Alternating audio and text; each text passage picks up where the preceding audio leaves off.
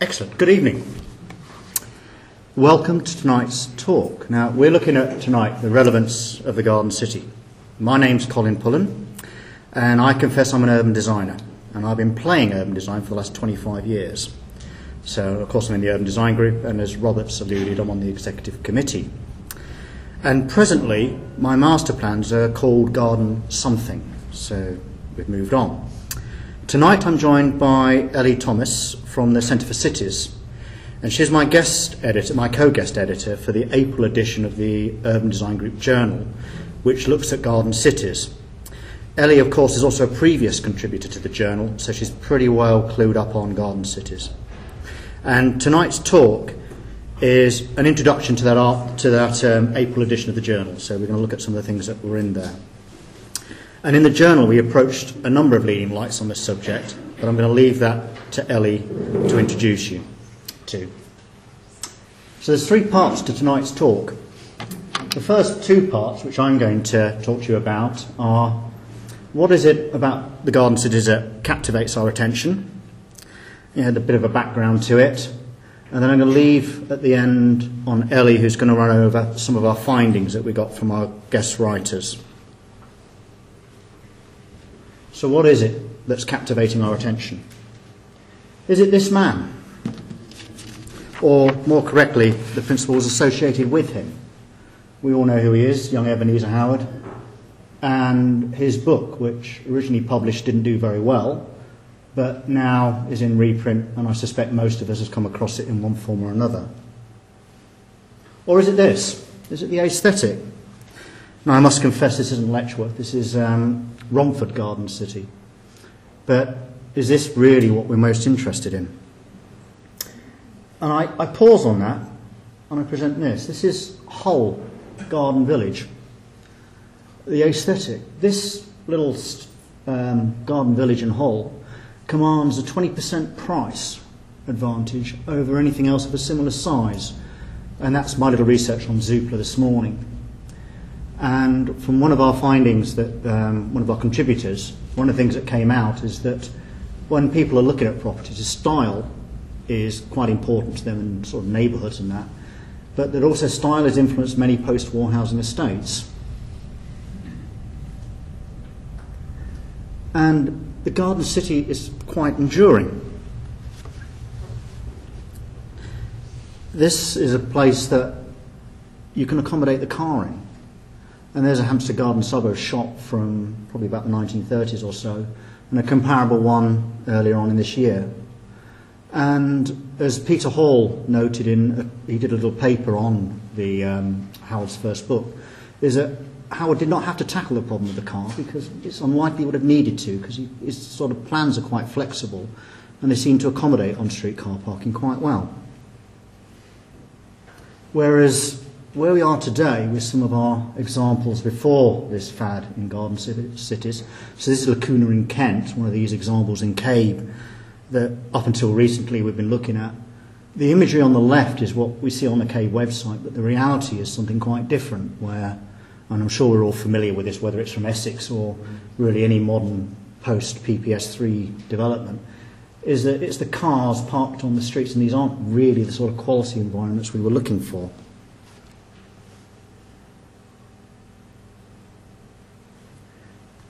And then we come on to the man. Now, we don't all love Ebenezer Howard, and Jane Jacobs was one of his probable most renowned critics. And this is one of her politest quotes about him. But that's probably a bit unfair, because I don't think Howard was necessarily anti-city. He was writing at a time when the population growth in the city was harming the values of the city that Jane Jacobs came to extol. Howard was wanting to move population and smoky industry out of the city, and he did not hate the city. He simply acknowledged the squalor that eroded London, squalor, that came about from these dense urban slums. He looked at it as something that was destroying the city from the inside out, and he wanted some radical ideas to sort this one out. So let's look at the man. He's born 1850, so he was 10 years old when the first Arts and Craft House the Red House for William Morris was completed. So he was quite old by the time he took to writing and getting into garden cities around about the 1900s. He was incredibly well read, and this quote, he cheerfully took whatever he needed, is probably from Peter Hall. And he looked at all these various people and he pulled together all these ideas. He was a quiet little man, I suspect, but he mixed with the right sort of people. He was never a very wealthy man. He spent most of his time as a reporter and working as a government reporter, and he had a brief stint in America. And he became part of the wider socialist reformist movement that had been sparked by others, such as William Morris, and through that he obviously attracted the interests of architects such as Parker and Unwin. And he brought all these ideas together and he created them his own. And as I alluded to earlier, he was working at a time, or writing at a time, when this is what he perceived London to be. So it's a place of overcrowding and squalor. And he promised a better alternative. Now this is from Welwyn Garden City, but the idea was, why do you want to go and live and work in the smoke when you can be out somewhere much nicer? And so this idea of the railways and everything, and the city as a nasty smoky place when you could actually be somewhere in the green, and the marriage of town and country. And this is perhaps diagram number 7, probably the most recognisable imagery associated with Ebenezer Howard. And it sort of reiterates this point that he's writing at a time when he saw railway chaos and a bit of a slums and disadvantaged people in the cities, and they could be living somewhere much more nicer, somewhere in the countryside. And it's worth of note that the Garden City on there is one small place of many. There's a central city and there's various things around it. So the Garden City was never meant to be something in isolation. It was connected to other things. I'm just going to have a look at the detail with just a little bit of light relief. Given his time, he was looking at the overall cities would have a population of 250,000. But these were the things that were important to him as a sort of socialist reformer. So an insane asylum, college for the blind, what a great idea that is. An epileptic farm, and I haven't quite got to the bottom of what that was, but I'm sure it was pretty healthy stuff. A home for the inebriates, and given that there was never a pub in Letchworth until quite late, I wonder who they were.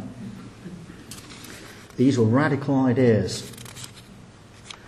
But writing in 1909, Unwin even acknowledged that perhaps the movement was too theoretical and experimental to appeal widely. It was radical. And perhaps the most radical point is this little diagram number 4, which isn't one of the ones that's most widely published, which basically says that, and Ellie will go into this in far more detail, but you're wasting money if you're not reinvesting it back into your community. All these rents that landlord takes and everything, it's lost. You could be reinvesting that in a garden city if the garden city controlled it. And this was the radical point.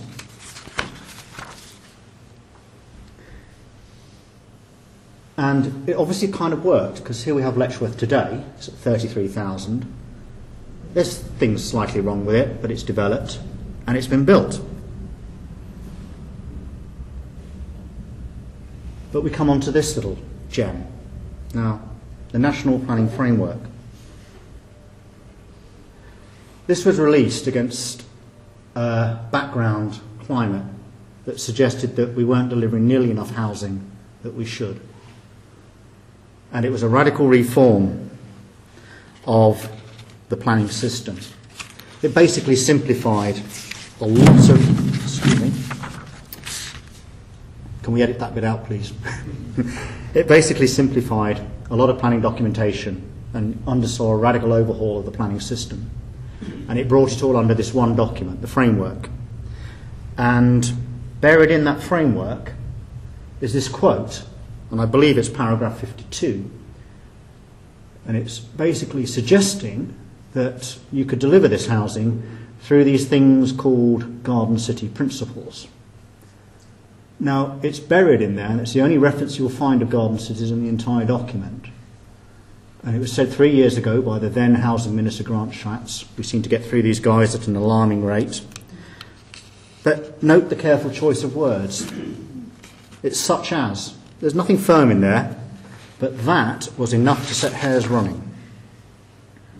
In that short space of time, we've had a wealth of publications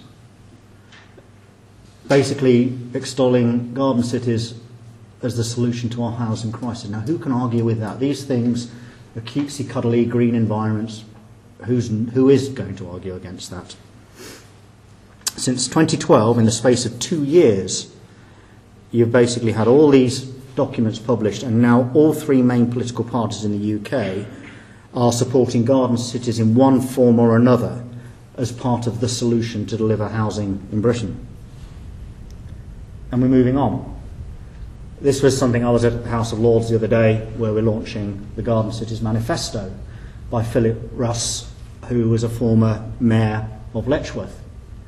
And Lord Glassman is putting his support behind this, and basically it's a cross-party drive to build on the consensus that's already forming. And looking at that, where are we with all of this? Well, we have these principles, and there's lots of them.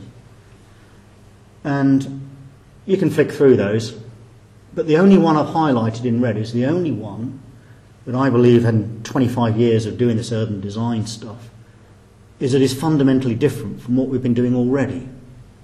So when we come and do a master plan, or we do create a place or something like that, we think we need a strong vision. Mixed tenure, of course we want mixed tenure. Social integration. Local jobs, mixed use, that's a very good idea. Imaginatively designed homes with gardens, that's nice. Enhances the natural environment, well, that's been on the agenda for a while. We want walkable neighbourhoods, a strategic approach. The only one there that is surprisingly perhaps radical is this land value capture. And this is this idea that when you develop your garden city, the land value comes back into it in one form or another.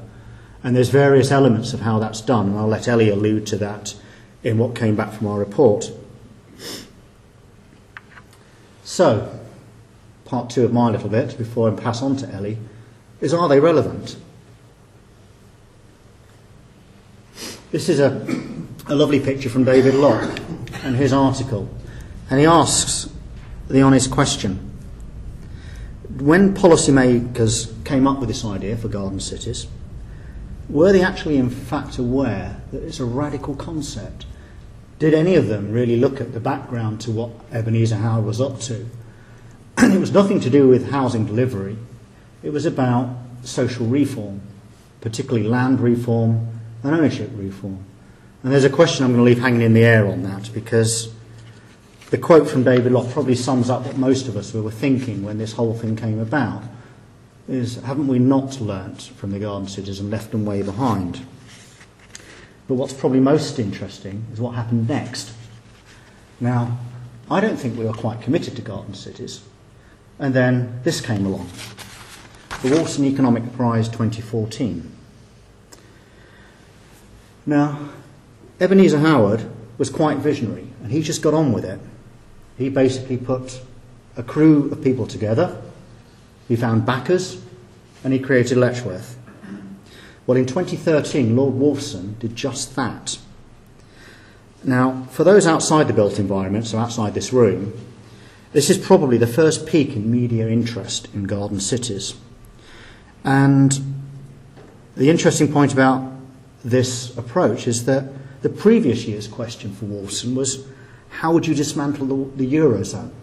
So this is quite an interesting step. Here we go, Lord Wolfson, Economics Prize and everything, and suddenly he's interested in garden cities and how to do it. And he backed it up with some research. So he polled 6,200 odd people, and many believed that garden cities would protect more countryside than alternative housing. Now that's despite we don't know what the question was that was asked of that, but they did their research, and this was launched.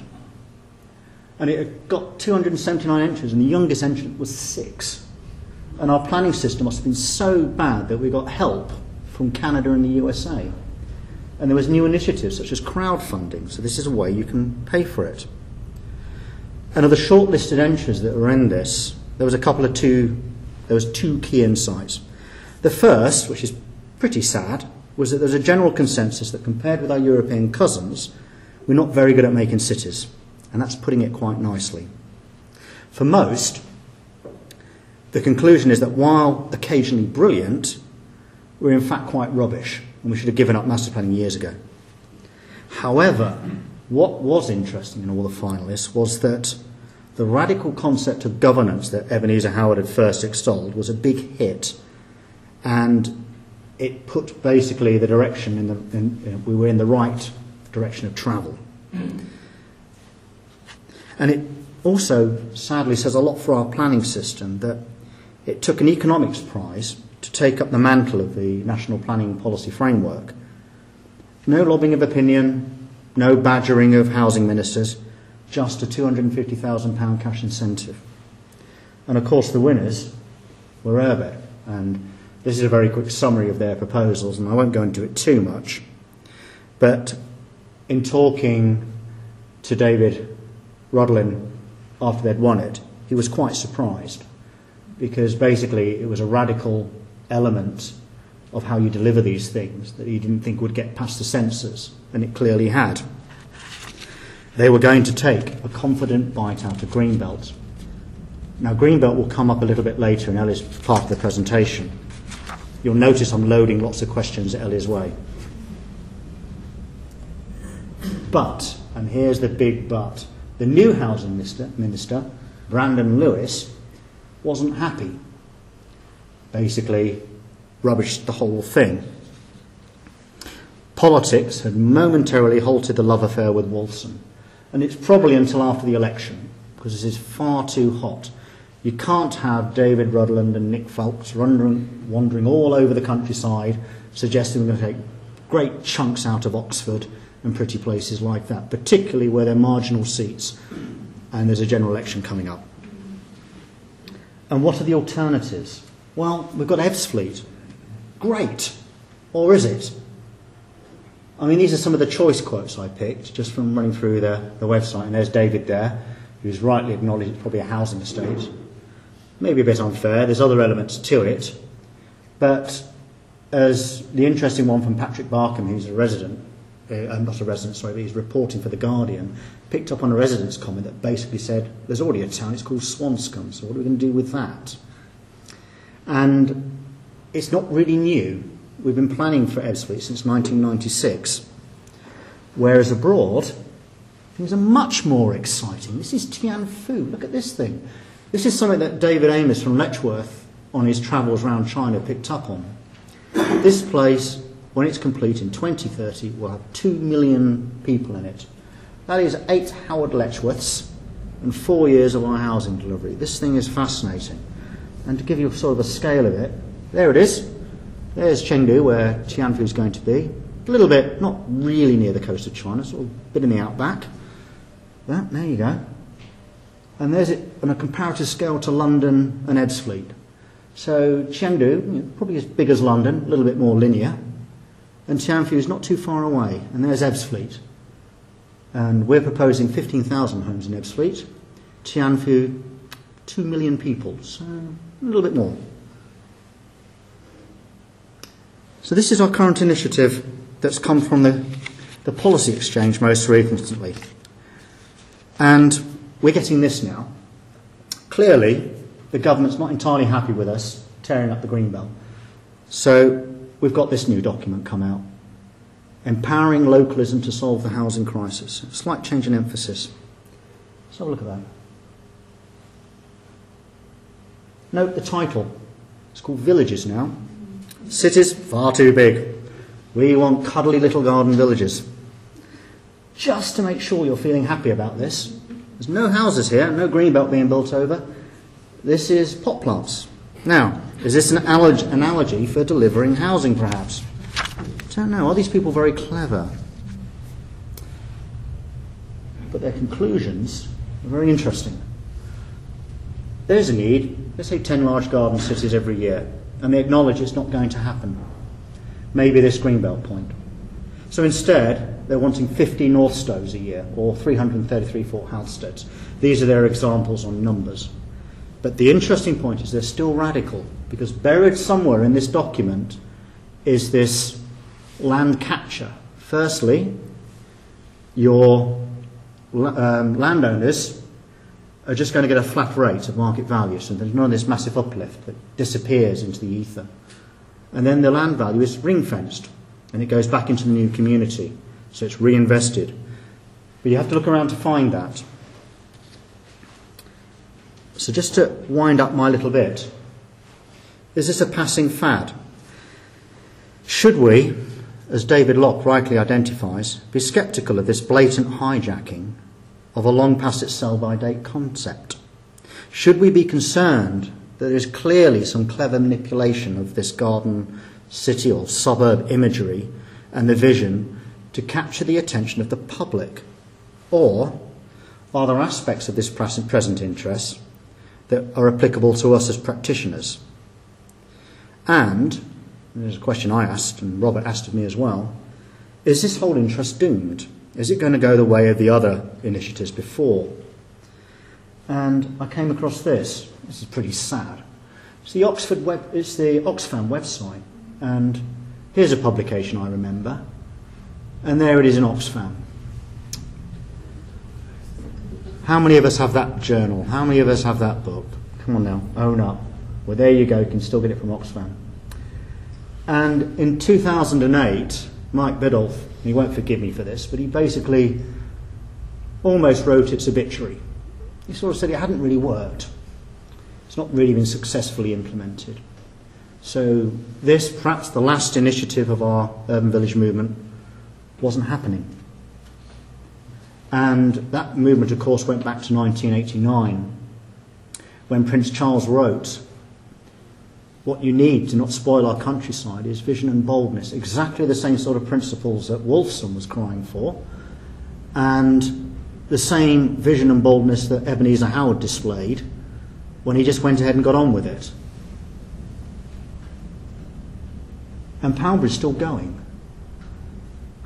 So 6 years on, it's quietly moving on. Yes, it has its critics, of course. But not surprisingly, when we actually analyse how it's going, it draws on many of the principles of the Garden City. Principles that the Town and Country Planning Association and the now Garden City Alliance are also working towards. And it's against this background, and aware that Garden City principles may be with us, perhaps except for the few radical ones that call for an overhaul of the land system, are going to go forward. And at this point now, I'm going to pass on to Ellie, because that's the sort of question we asked the contributors to the journal. It was, what is going to happen to garden cities? How do we take this forward? And what do you think, from your experiences abroad and at home, and of the Wolfson Prize winners, what do you think you can add to the debate? So, with no further ado, I'm just going to pass over to Ellie.